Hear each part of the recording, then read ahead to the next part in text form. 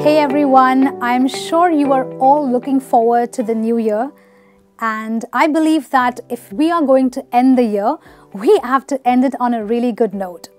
And what's that good note? It is learning some new words, some new ways of speaking. So in today's lesson, I'm going to bring to you some most used slang words of this year. Now, why am I teaching you slang words?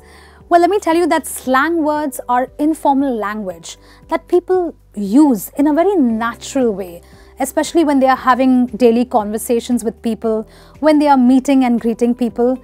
No one uses the textbook kind of language.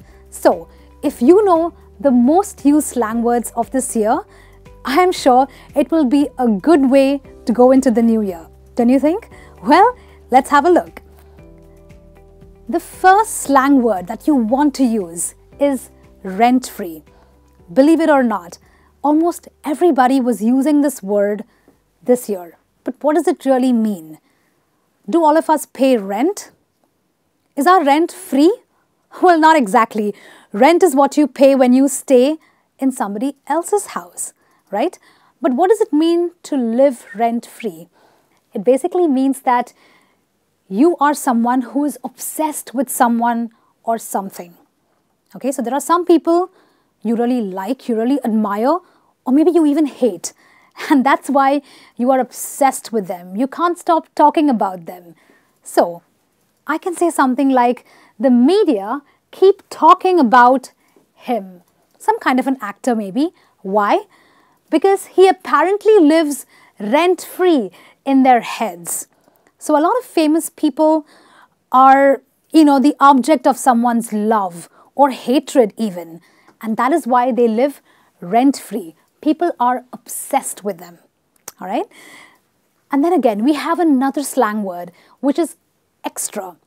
Okay, now extra actually means a little more than required. Well, that's the literal meaning, but slang words don't always have literal meanings. So this word means that you are being too dramatic. You are being a little extra. So in a sentence, you could say, hey, it's just some spilt wine. No need to be so extra about it. Well, some people have this tendency to be very dramatic. They kind of overreact, and that's when they are being extra. Now, another very common slang word people use in general conversation is salty. Okay, when you put salt on your food, it gets a little salty. But that's not what we're talking about. We're talking a kind of an attitude that a person shows. What attitude is this? Let's have a look. Some people react in a very offended way. Now, maybe what you've said was not meant to hurt or be offensive. But some people, they kind of react that way, which means they are salty. So, I can say, he got so salty, he was offended after I asked him to pay back the money he owed me, right? Do you know people who are salty? Well, for those of you who do, drop your comments in this video below. And then, this is a really cool phrase actually. It's a slang, but it's also a phrase used inside of a slang or a slang used inside of a phrase, whichever way you want to see it. It's passing the vibe check. Now, vibe is basically this general aura that you have around you, okay? And if you pass, which means if you clear the vibe check, it basically means that you have successfully shown that you are a cool and chilled out person, okay? So if someone thinks you're a cool person, you've passed the vibe check, okay? That's a good thing. It's kind of like a compliment that people pay you in a social circle or in a social setting. You could say, they played a dirty prank on her. But guess what? She simply laughed it off. She didn't care. So, to me, she's a cool person. Why? She's totally passed the vibe check, right? That's amazing. You need to pass the vibe check. You need to have this chilled aura around you. Let's have a look at another slang, which is amped. This expression basically is a way of saying that you are very excited about something, okay? This holiday season, I'm sure there are a lot of things you're probably amped about. I would say something like, this is my first live game. I'm so amped to be watching my favorite players in person. For those who have watched the FIFA live, you know what I'm talking about. I'm sure you were totally amped. And for those of you who are going to be amped this holiday season, let me know what it is that you are amped about. Okay? Put those in the comments. Our next slang is for real. Okay? Real basically means, something that's really happening, something that's actually there. This expression, however, is a way of asking someone if they are really serious about what they said. So let's assume that someone has quit their job. It was a job that paid them a lot of money. It was a lucrative job, but they quit it. So I'm like, he quit his high-paying job? Is he for real? How would he pay his mortgage? Okay, so for real is an expression that you use within a question to ask if someone is really serious about what they said or did. And mortgage is nothing but your home loan, which is the money that you borrow from your bank in order to pay back for the house that you loaned. Let's have a look at the next slang, which is I can't even. What does this actually mean? Like a lot of you are probably thinking, this does not seem like a complete sentence. You're right, it's not a sentence. It's a phrase, which basically means it's a way of saying you are overwhelmed with laughter or some kind of emotion. So let's say something is very funny. You'll say, I can't even. Or any other emotion. It could be anger, disgust, frustration. Let's look at an example to understand this a little better. What she said on stage was nasty. I can't even. So as you can notice, I'm overwhelmed with the emotion of anger or maybe disgust. And when I heard her say something nasty, I'm like, what she said on stage was nasty. I can't even. It's a way of saying that you are overwhelmed with an emotion. I have another slang for you, which is period. Now, the full stop is also called a period. And when do we use a full stop? To say that this is the end of a sentence, right? Which is why this phrase or this word basically means that you don't want to discuss the matter any further. You are putting a full stop to the conversation.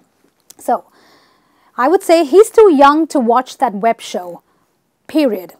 My nephew wanted to watch some web show, but I told him, sorry, you're not watching it, you're too young, period.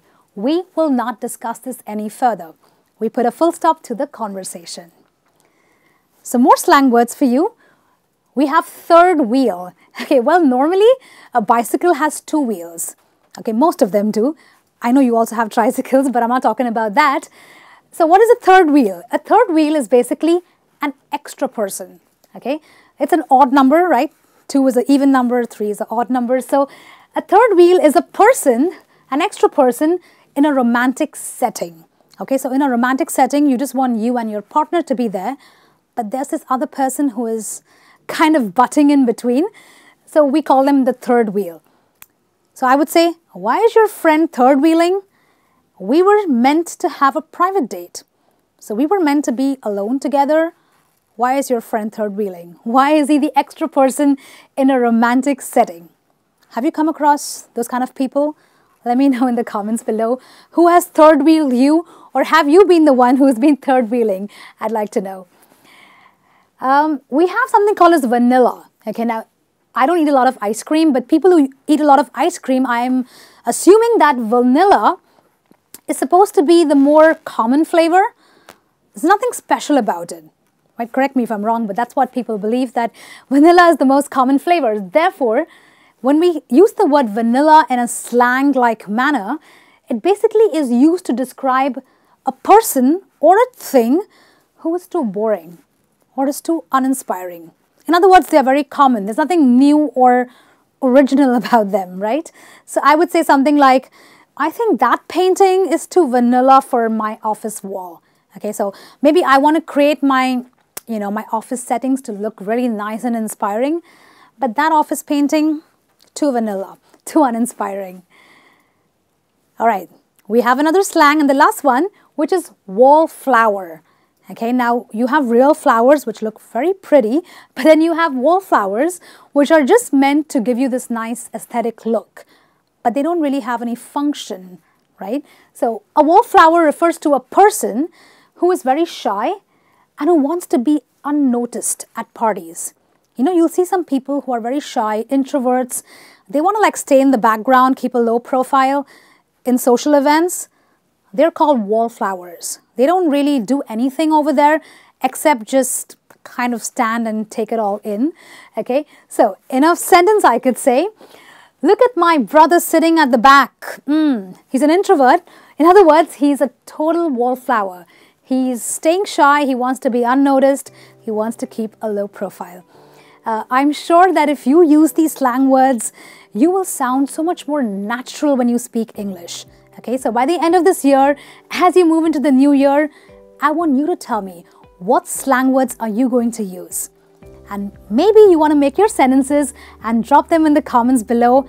I will give you my personal feedback. So get into the new year on a positive note, learning new words and learning slang words. Have a nice day. Take care.